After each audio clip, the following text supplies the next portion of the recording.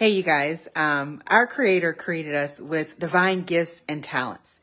And often we allow the perception of our experiences to basically hide or push down those gifts and talents. We no longer want to do those things that bring us joy. But what we must remember is that I believe that not living our purpose, our intended purpose, plays a role in our health, mentally, physically, financially, spiritually.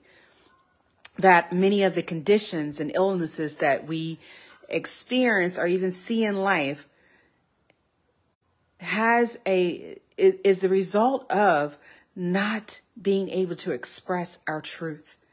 But what I want you to remember is that no experience can take from you what it didn't give you. It didn't give you that ability to dance, to sing, to teach. It didn't give you that ability to construct something out of nothing. Within you, are divine gifts and talents. And along our earthly journey, we are to use those gifts to reflect truth. Use those gifts to reflect or to express hope, compassion, love, understanding.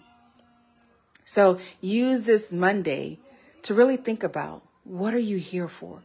What is the intended purpose of your life? Ask.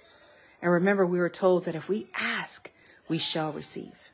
I'll talk to you guys soon.